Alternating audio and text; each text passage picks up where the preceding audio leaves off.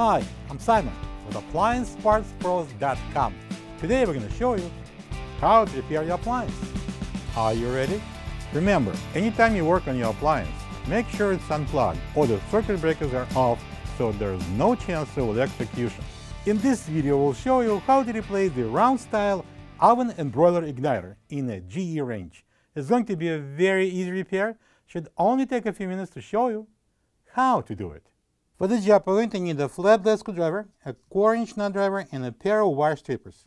When you open up the package, you're going to get a new round style oven or broiler igniter, some mounting screws, a bracket, and a couple of ceramic connectors, and also you'll have an instructions. The round style oven or broiler igniter is installed either on a broil or on a bake burners. It assists in opening the gas valve and ignites the gas that enters the burner. There are a few reasons why the igniter should be checked and replaced. If the igniter won't glow at all, or if it glows but the gas valve won't open, or if there is a gas smell and the burner ignites with an explosion. We're going to start with removing the door. Open it partially, then grab on the sides firmly and lift it off the hinges. And put it aside, and be careful, don't break the glass. Now we can remove the oven racks. Pull one straight out, lift up, and take out.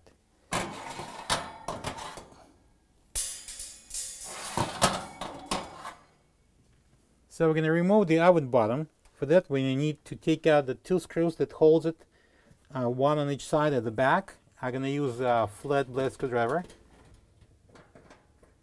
So we're going to remove the oven bottom. If you notice that Simon, who is tired of getting his fingers cut and scratched, using the gloves. So we're going to slide the fingers into the cutouts and lift up the rear end of the oven bottom, and then we're going to pull the front end from under the lip.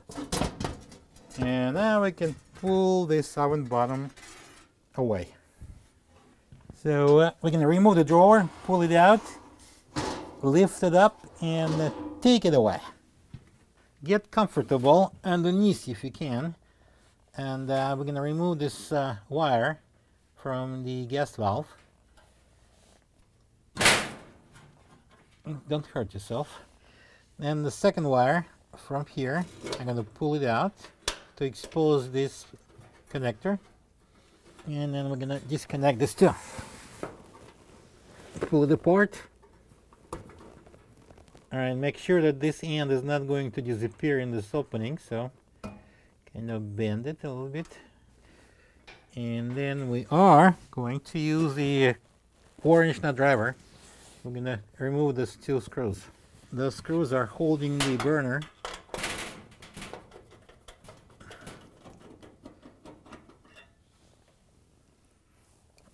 Okay.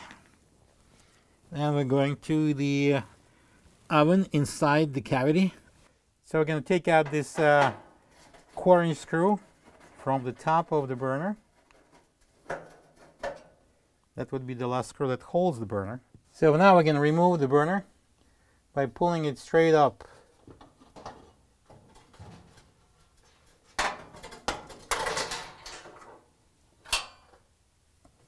Take it to the workable surface, and we're going to replace the igniter.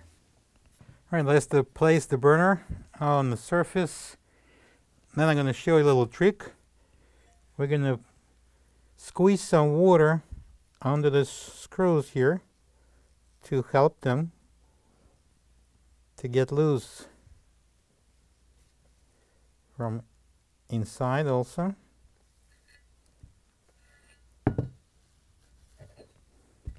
Give it a couple of seconds. And then we can, using the 1/4-inch nut driver, take out the screws.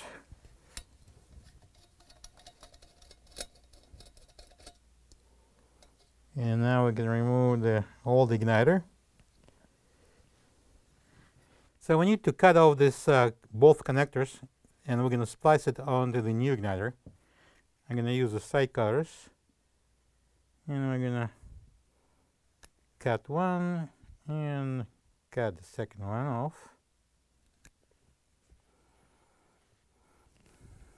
And we're gonna clean this using the strippers. Strip off approximately 1/4 inch, maybe a little bit more. Alright, and now we're going to install it onto the new igniter. This is the old round style oven or broiler igniter next to the new one. If you don't have this part, you can get it from appliancepartspros.com. Alright, now we're going to attach the these connectors to the igniter. For that, we're going to use those 2 ceramic wire nuts that was provided in the kit. Doesn't matter which one we're going to take at this point. So we're going to put the ceramic wire nut and turn it clockwise and make it tight. Make sure it's not coming off. Then the second one.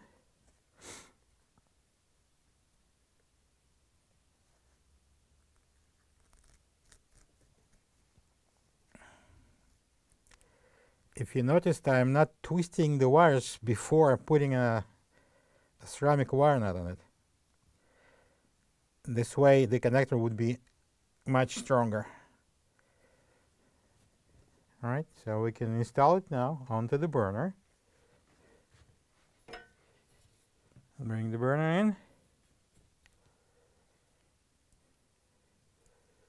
Place the igniter. And we're going to secure it with the 2 1/4 inch screws that we took out earlier.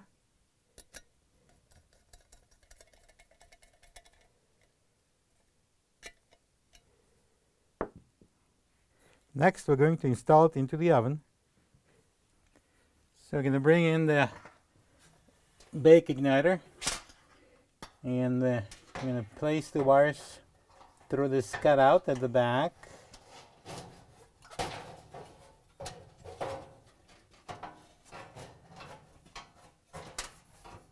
And install the burner. Now look underneath and make sure it sits on the top of the orifice.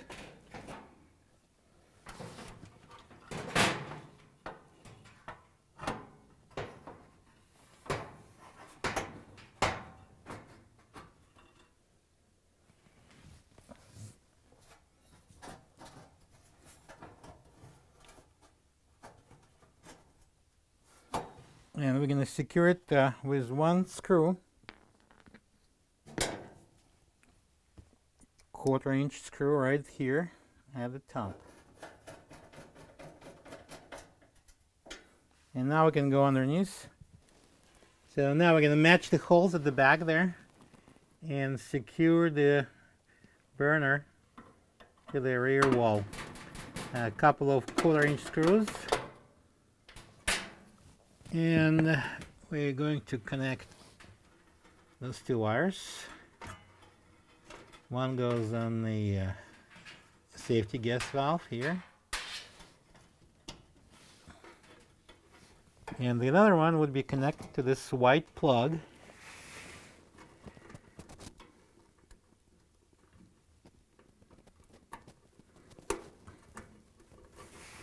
And then slide that plug into the opening in the back here.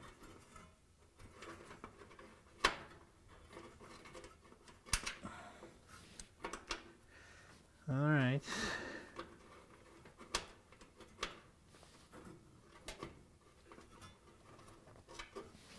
So it's a time to put the drawer back in.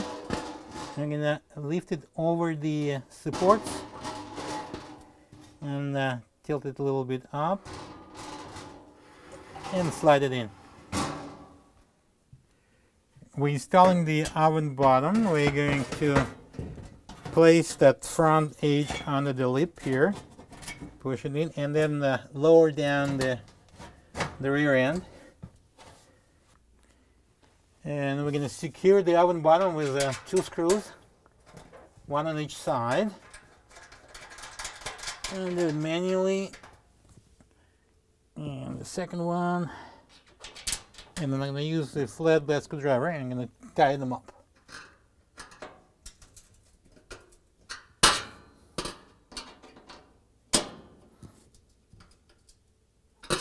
So we need to remove these 2 1/4-inch screws to release the old igniter. I'm going to use a little bit of water. I'm using sponge and I'm going to squeeze a little water. It's not necessarily be soapy water, but it doesn't matter. Just let it sit for a minute. And then you can take the screws out. I'm going to use a 1/4-inch nut-driver.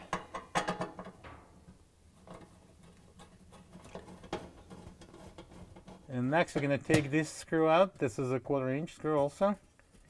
And that will release the cover, little cover plate.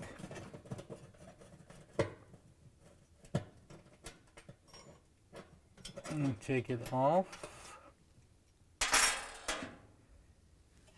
And we'll have some wiring coming down here.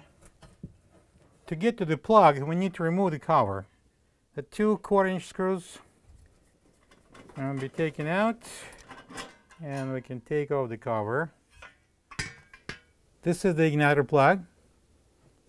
Squeeze the locking tabs and pull them apart. So now we can free that plug and push that igniter through. Let it hang for a little bit. And now when the plug is disconnected at the back, we can pull out the igniter, the harness, and the plug through this opening. This is the old igniter. We're going to use the side cutters and the strippers, and we're going to cut off the plug. And we will do that not at the same level, as you see, probably about a 1/2 inch apart. And I'm going to bring a new igniter and then strip the ends.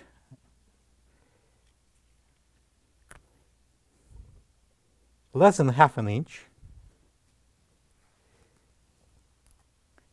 And then I'm going to use that 2 wire nuts, the ceramic wire nuts that provides in the kit. And we're going to connect the wires. There's no difference which wire you connect first. Make sure that tight. The wire nut is going real tight. Technically, we're doing exactly the same thing that we did for our igniter. Bend the wires.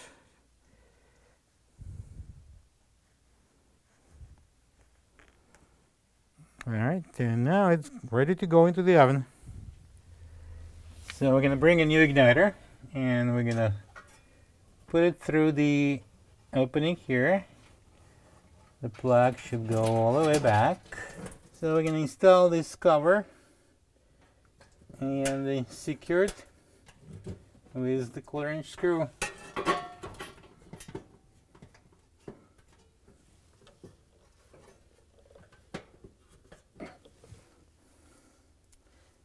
And now we can attach the igniter. And a couple of 1/4-inch screws. And now we can tighten the first one. And we can go to the back and connect the plug. So I cover the opening in the installation by bringing it together a little bit. So the gap should be minimal. And then we can connect the plug.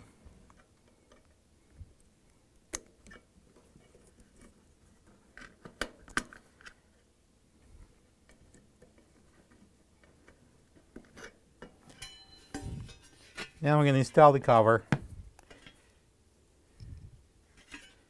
Place it over. Match the hole here on this side.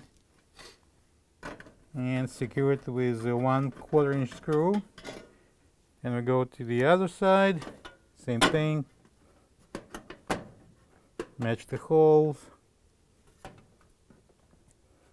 and put the screw in. The oven rack goes back in. I'm gonna put it on the rail, slightly angled, and then straight it up and push it in.